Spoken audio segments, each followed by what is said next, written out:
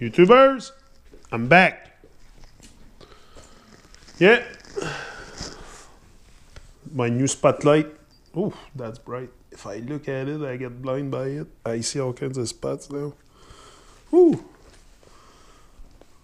So. Yeah. I'm here. The world as it appears to us now is, as I said, largely a reflection of the egoic mind, fear being an unavoidable consequence of egoic delusion. It is a world dominated by fear, just as the images in a dream are symbols of inner states and feelings. So our collective reality is largely a symbolic expression of fear and of the heavy layers of negativity that have accumulated in the collective human psyche. We are not separate from our world. So when the majority of humans become free of egoic delusion, this inner change will affect all of creation. You will literally inhabit a new world. It is a shift in planetary consciousness. The strange Buddhist saying that every tree and every blade of grass will eventually become enlightened points to the same truth. According to St. Paul, the whole of creation is waiting for humans to become enlightened. This is how I interpret his saying that the created universe is waiting with eager expectation for God's sons to be revealed. Yeah. St. Paul goes on to say that all of creation will become redeemed through this. Up to the present, the whole created universe in all its part groans as if in the pangs of childbirth. What is being born is a new consciousness, and as its inevitable reflection, a new world. This is also foretold in the New Testament book of Revelation. Then I saw a new heaven and a new earth, for the first heaven and the first earth had passed away. But don't confuse cause and effect. Your primary task is not to seek salvation through creating a better world, but to awaken out of identification with form. You are then no longer bound to this world, this level of reality. You can feel your roots in the unmanifested and so are free of attachment to the manifested world. You can still enjoy the passing pleasures of this world, but there is no fear of loss anymore, so you don't need to cling to them. Although you can enjoy sensory pleasures, the craving of sensory experience is gone, as is the constant search for fulfillment through psychological gratification, through feeding the ego. You are in touch with something infinitely greater than any pleasure, greater than any manifested thing. Yeah, greater than your circumstances. In a way, you then don't need the world anymore. You don't even need it to be different from the way it is. It is only at this point that you begin to make a real contribution toward bringing about a better world, toward creating a different order of reality. It is only at this point that you are able to feel true compassion and to help others at the level of cause.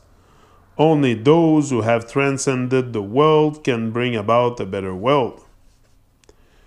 You may remember that we talked about the dual nature of true compassion, which is awareness of a common bound, of shared mortality and immortality. And this deep level, compassion becomes healing in the widest sense. In that state, your healing influence is primarily based not on doing but on being. Everybody you come in contact with will be touched by your presence and affected by the peace that you emanate, whether they are conscious of it or not.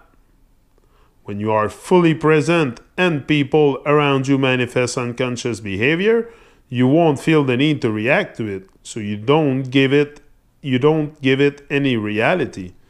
Your peace is so vast and deep that anything that is not peace disappears into it as if it had never existed. This breaks the karmic cycle of action and reaction.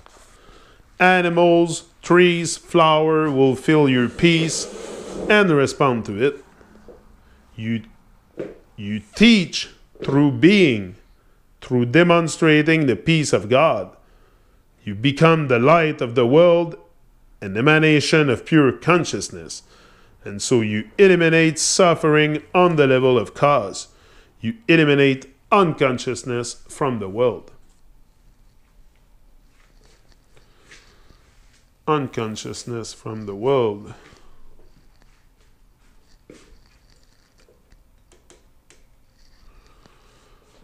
This doesn't mean that you may not also teach through doing, for example, by pointing out how to disidentify from the mind, recognize unconscious patterns with oneself, and so on.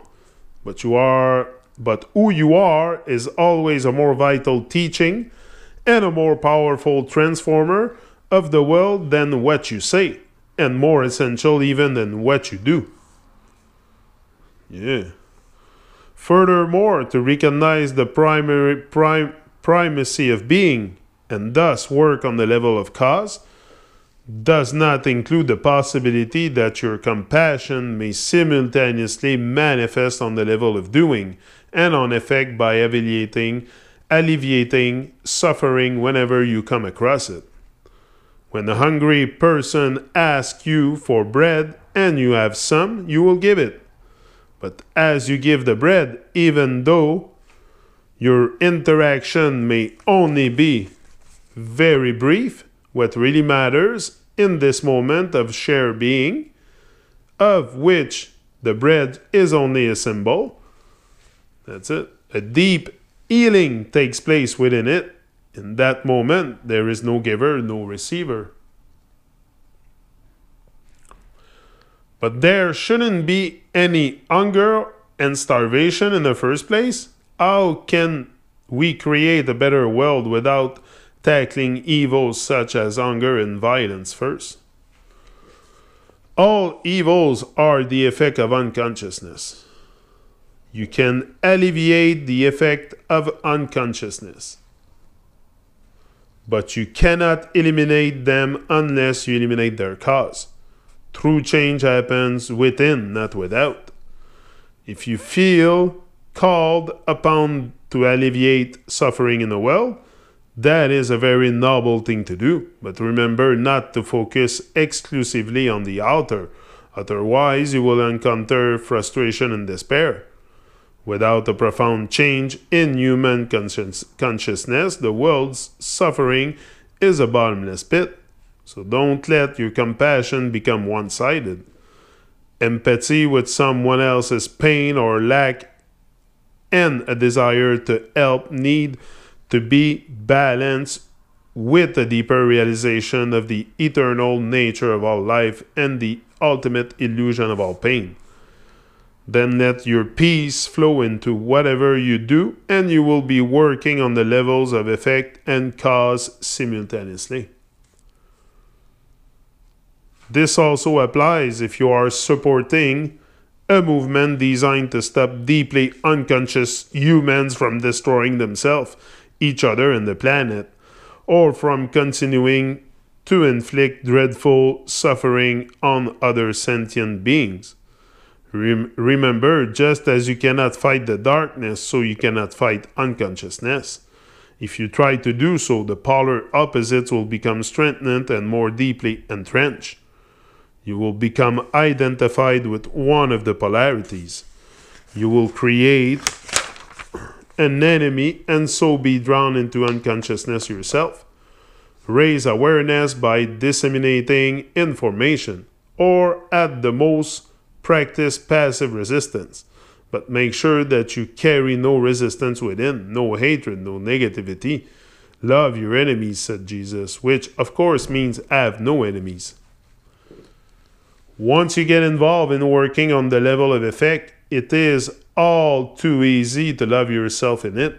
Stay alert and very, very present.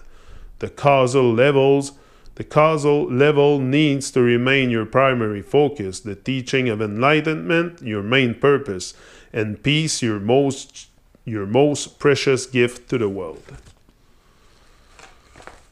We're almost done with the book. I'll be back.